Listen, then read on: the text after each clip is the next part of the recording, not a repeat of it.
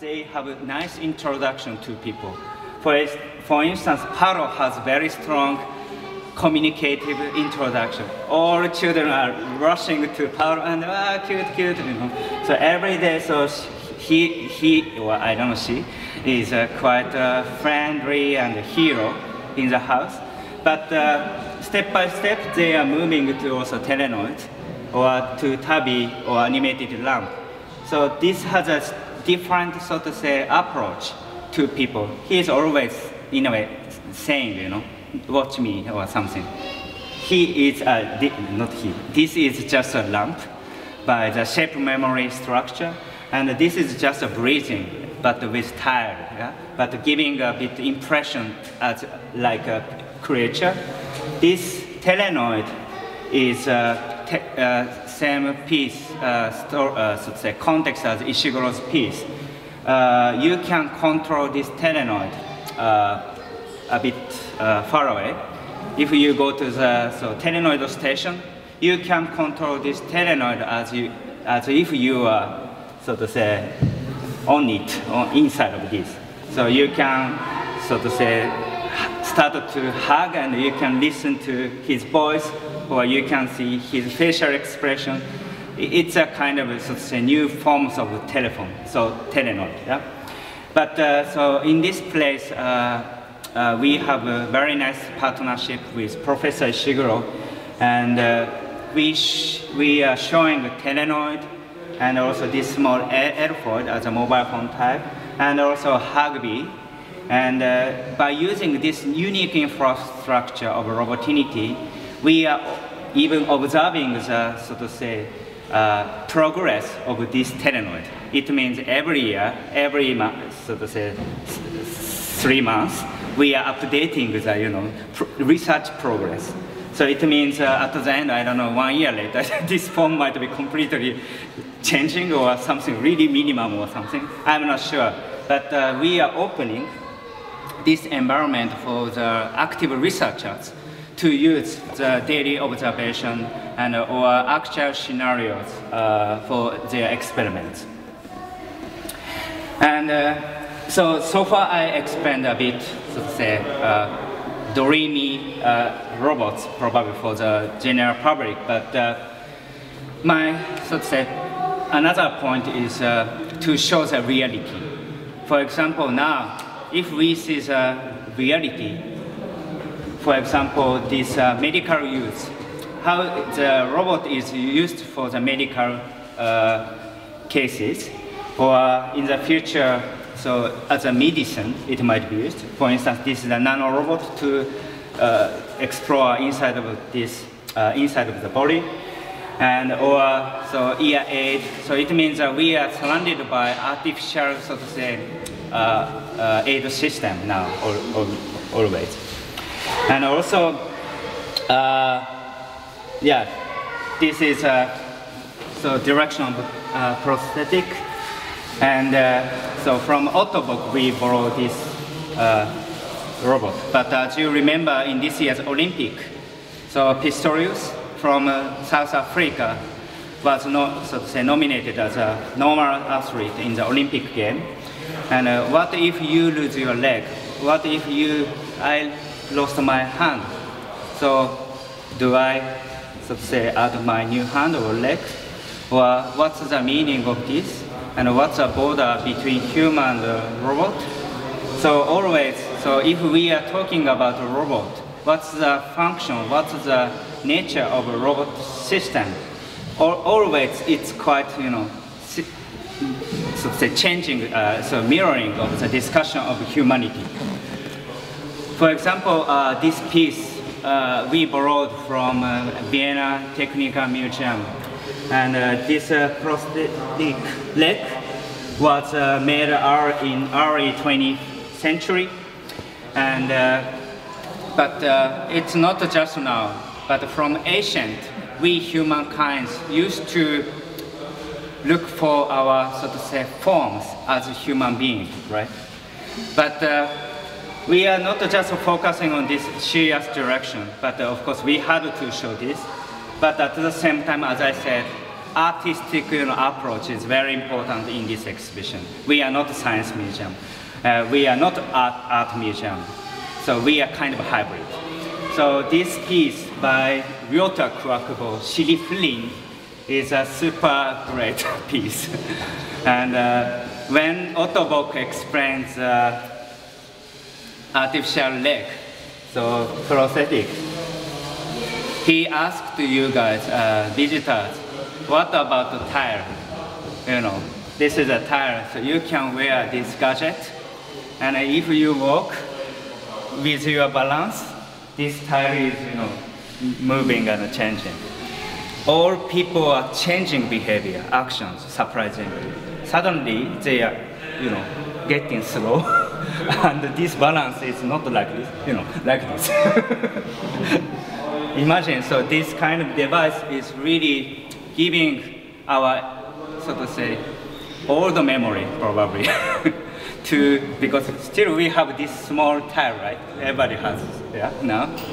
But surprisingly, after, so to say, this experience, probably everyone will feel something missing after this. Yeah? This was quite interesting questions from artists, not just a solution. So artist is always giving questions, which is, so to say, direction. Is it old or is it new? Always they are asking this kind of really interesting questions.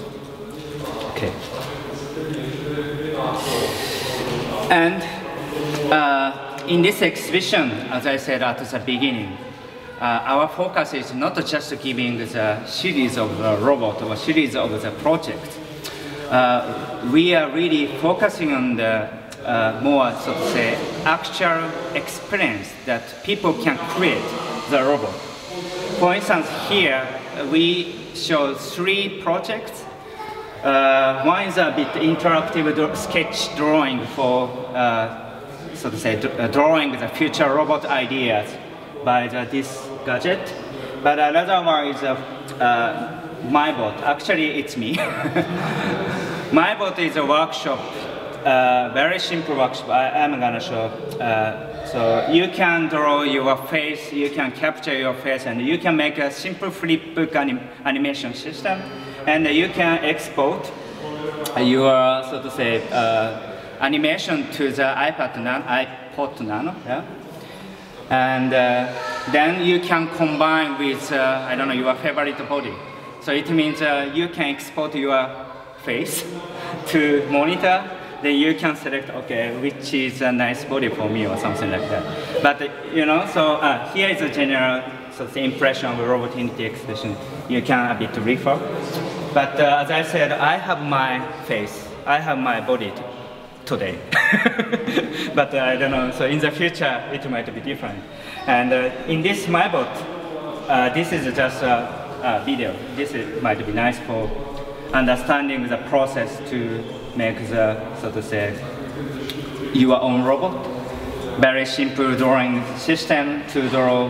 And first you can capture your face, and you can add your, so to say, decoration as you like.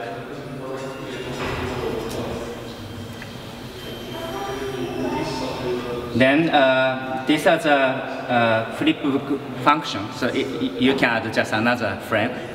Then just capture your face in different face. It means just 2 states now, so open mouth, close up, yeah. But so the idea is to, so to say, export yourself to another form. So we tend to trust, I'm here, my soul is here. But in this process, in the future, so as you know, the famous comic as Ghost in the Shell. So why we have this body? Where is our soul?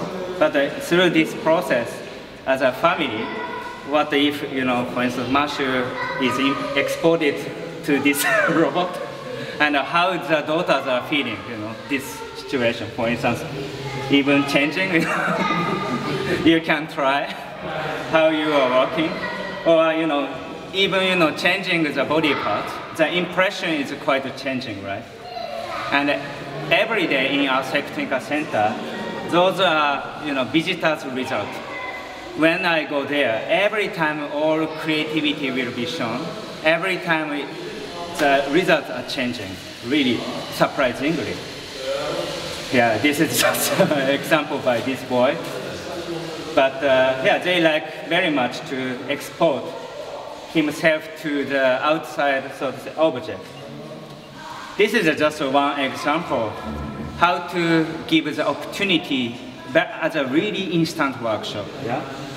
Another one is also this is a super instant workshop that we developed together with Nikki. Is the robot. Is actually this is an eye-blinking so to say gadget by the same artist of Shirifulin, and this is so eye-blinking. But what we gave was just we opened this whiteboard for people, creative robot. Then this is just one example. This is another example. If you go to this place, every time you can find a strange robot by using this metaphor of two eyes. So every time we can see many interesting creativity by people. So I've introduced the permanent exhibition, but briefly I'm gonna show also our so to say special temporary robot project. And as I said at the beginning in the introduction, our purpose why we are inviting the so to say international project, not just introducing, but rather finding something together with the partners. For example, this is Murata Boy. This is a project for Murata Boy. Basically, this Murata Boy is always showed in the techno festival, or always in this stable environment. What we did was, let's take him to outside. So we made the cultural and educational so to say trip around the Linz. And what we did was a more physical experience in the outside. The interesting thing was, Murata Boy is always great because inside of here, this has a gyro system to keep the balance. Surprisingly, it's hard, to keep this balance. Yeah. But in the normal exhibition, for instance, here there are no wind. It's quite easy to move. But outside, they are so serious. And for instance, I'll show. So behind this robot, in outside, always technicians are, super close to catch in case this robot is fallen down. But at this moment, we can see the really tension, actual tension. So of the so to say reality, how this robot can't, act in the real setting. So of course, in the exhibition space,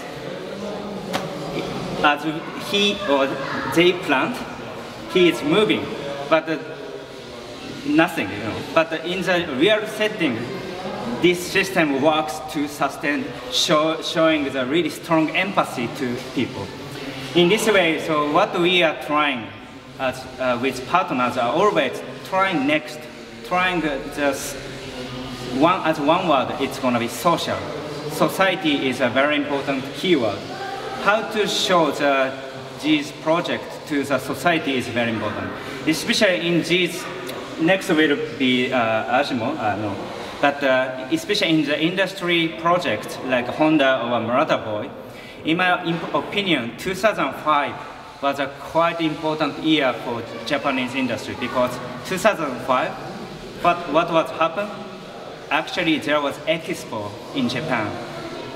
International Expo was held in 2005. All so to say, governments or industry wanted to create the robots. Yeah? So it means the budget is, But after 2005, how to say, the tension was gone. And what we tried was after 2005 syndrome, so I call it as this kind, how to, so to say, go to next level. So with this great result. So, and this is just a Japanese issue, but next was not Ajimon, but the next one was Geminoid project.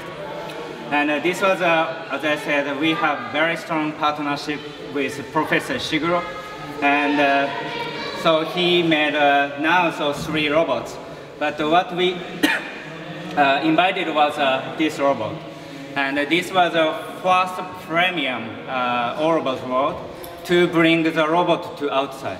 So in 2000, it was in 2009. Before it, he showed only in the laboratory. But what we asked was, let's bring to the public.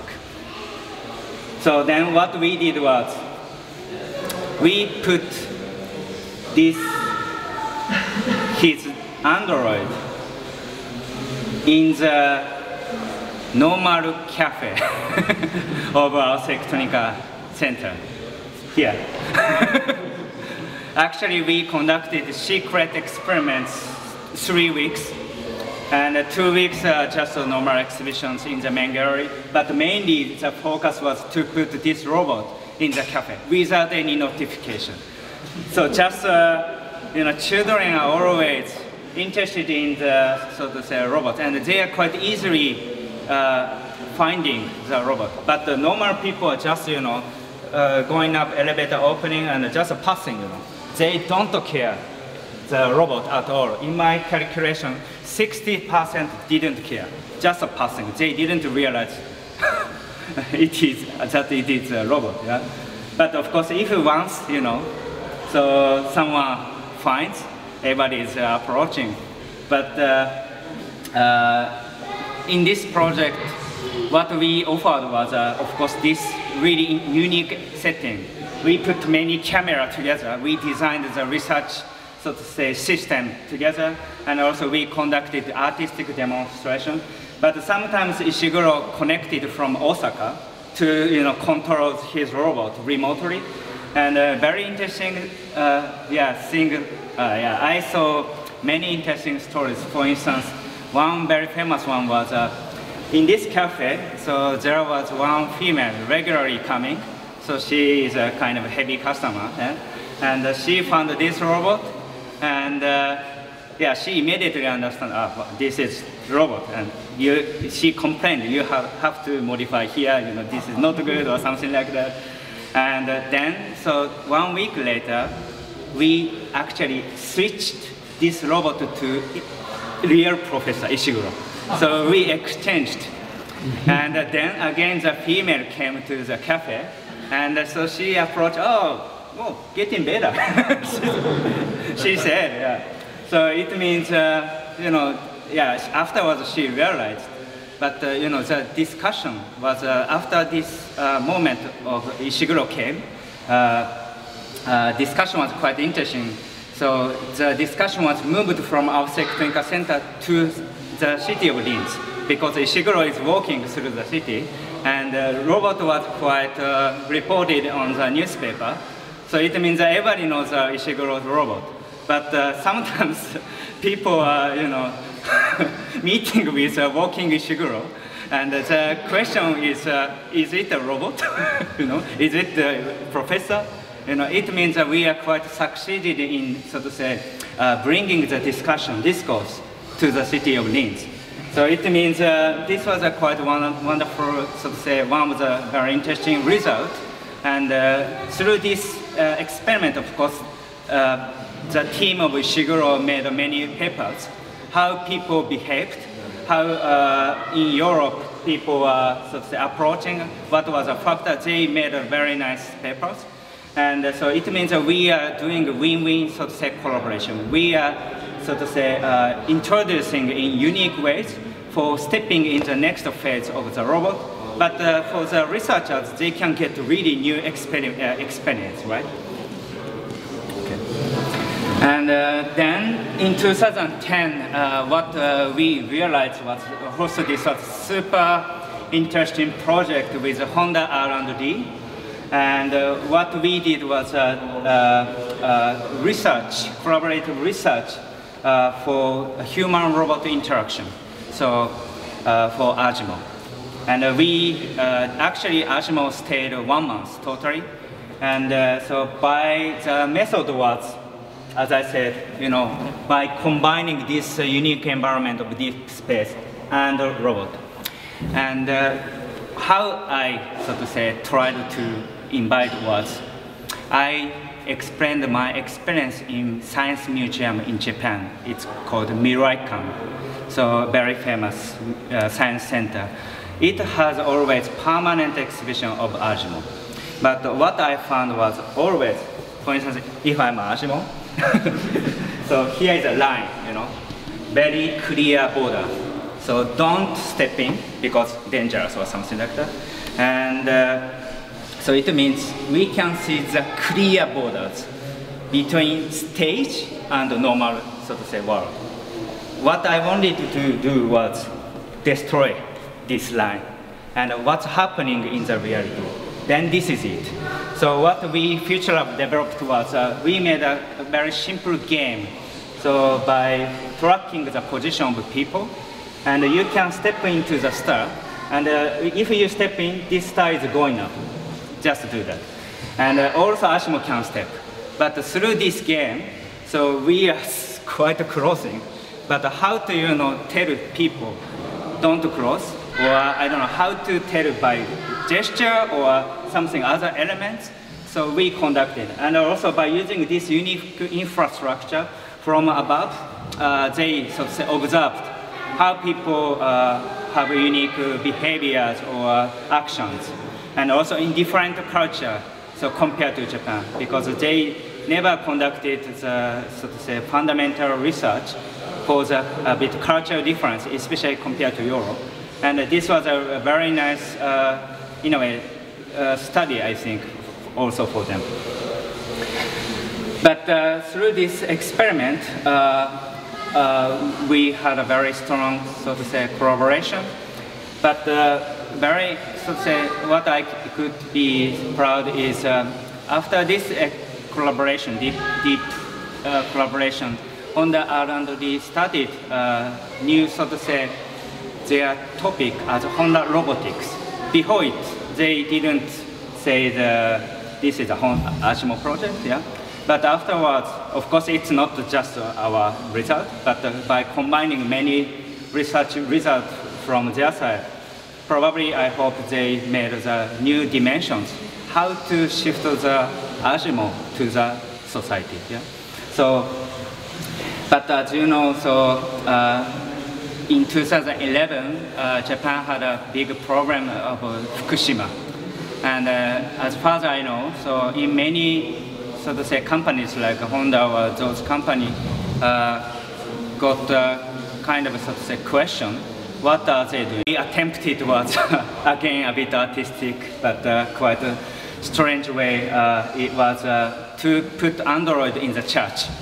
So, of course, each church is a kind of symbolic of, so to say, religion. And so I had to have a, in a way, important presentation to the church people why I'm doing this. Yeah? But the point of this, yeah, so this is why I'm showing this. But so our argument was quite great, so to say, interesting. Ishiguro is not making this new humankind or something.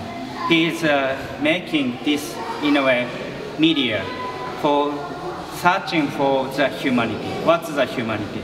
He is not interested in making this object. He is really interested in the, so to say, philosophical questions. What are we?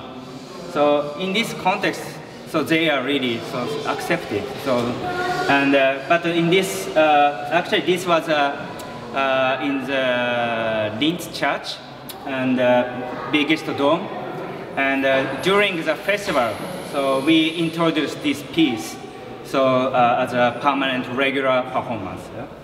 But as I said, we Ars Electronica is basically converting the robotic activities to the social direction, but a bit artistic approach. And I have a bit this kind of picture, and R means a robot, and P is a people. But okay, Robotinity is our platform. Yeah. So it's a kind of chemical, so to say, a catalyst. Robotinity is like a catalyst. If we put a robot, if you are here, and also social reality is important. But what we can see is always humanity. So if we are talking about a robot, always referring what's the, so to say, humankind. So it means this Robotinity is always mirroring humanity. But what I found was three, so to say, important steps.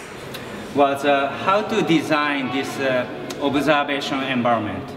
Not just introducing the robot, how to, so to say, observe the change of Robotinity. What if, even in our Robotinity exhibition, even in 1 year, 2 years, Robotinity is slightly changing. Yeah? So it means how to make the, so to say, system to observe the change of the Robotinity all over the world, probably in Prague, in Japan, probably also depending on the place, it should be different. Yeah? So the forms of Robotinity, as I said, really combination, fusion between art and the latest technologies. So this is a very important number one.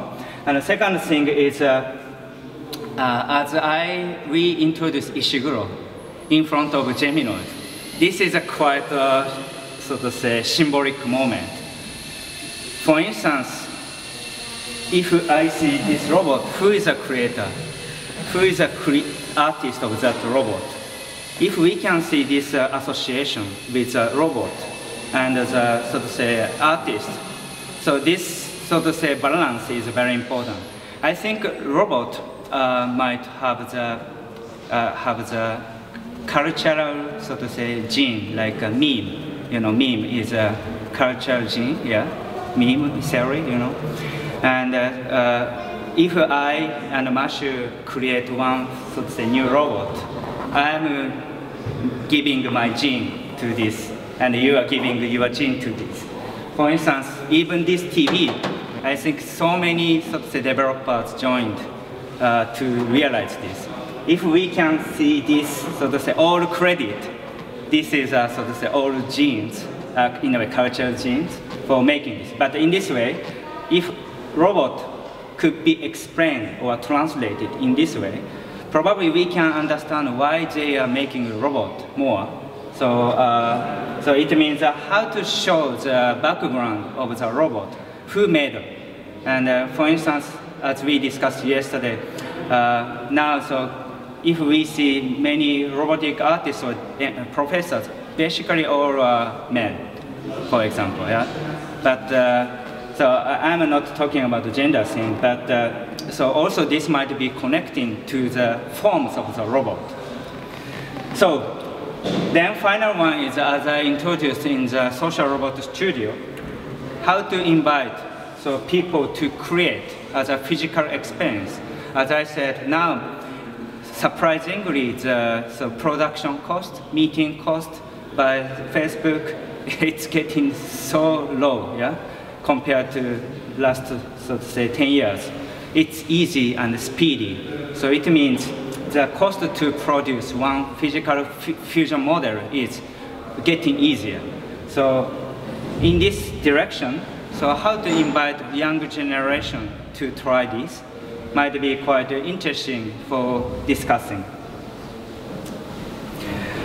And so I'm approaching to the conclusion, but now so I'm gonna refer to one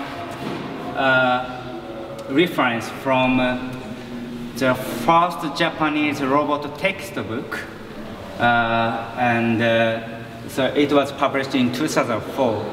The robotic researchers gathered and they made the, in a way, textbook, the robot. And based on this picture, so I added many elements personally for my curation map for the Robotinity exhibition. I'm just showing this. But in this picture, what they meant was robotics, and here is biotechnologies. So from biotechnology to robotics is a really broad, so to say, science field in terms of human beings. Yeah? And what they suggested was, what about adding another axis? QOL means quality of life, actually. So QOL is how to consider the quality of life, a bit the direction of design. But so what he suggested was missing strong area might be art. So now, so if we are talking about, so to say, next studies beyond robotics or biotechnologies, we might be able to see the new, so to say, studies called humanics or something. But this was explained in the textbook in the robotics magazine, not magazine, robotics book. But what I would point out was, yeah, also I totally agree about this missing area about art. So QOL, like Autobock, and also design, so to say, machine is, of course, giving the solution. But I think a robot has a very, so to say, intuitive metaphor to the art.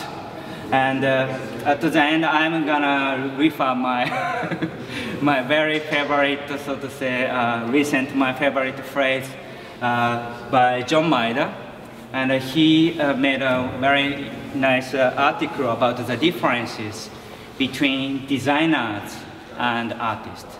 So designers create solutions, and so the products and the service that propel us forward. Yeah. So, but artists create questions.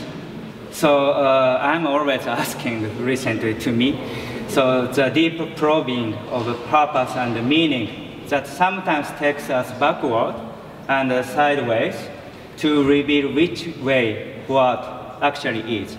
So this is a quite, I thought, a very philosophical question, also connecting to robot.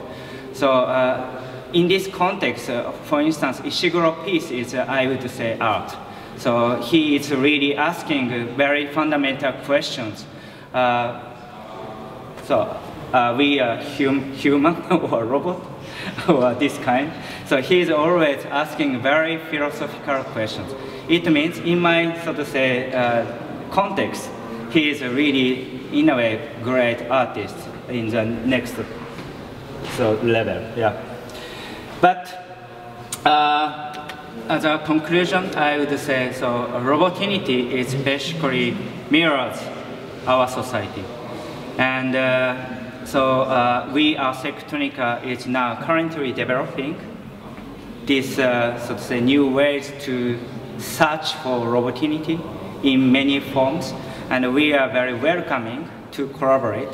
So from your individual perspective, because this Robotinity is always changing. Okay. So thank you so much. Thank you for listening.